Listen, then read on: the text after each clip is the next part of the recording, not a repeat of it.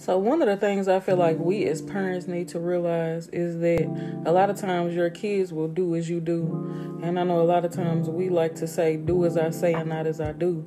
But you got to understand those same demons that are fighting you, do you really believe that they're not fighting your child? The whole objective is to get of those demons fighting you is to get you out of here. Then the next thing is to get them out of here. So like even for instance with me, one of the things that I get on my son about a lot is how he eats. So with that being said, God kind of has had me examining myself. How do you eat? He gets the habits, a lot of the habits from me. So as parents, it's like if you want your kid to do better, it first starts with you. So as a household, we gotta do better.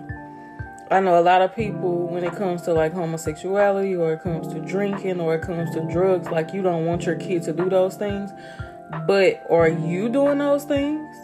And even like with perversion and masturbation, like a lot of stuff that you do behind the scenes will still affect your child. You think because you're masturbating behind the scenes, you think because you're watching porn behind the scenes, that those demons won't fight your kids?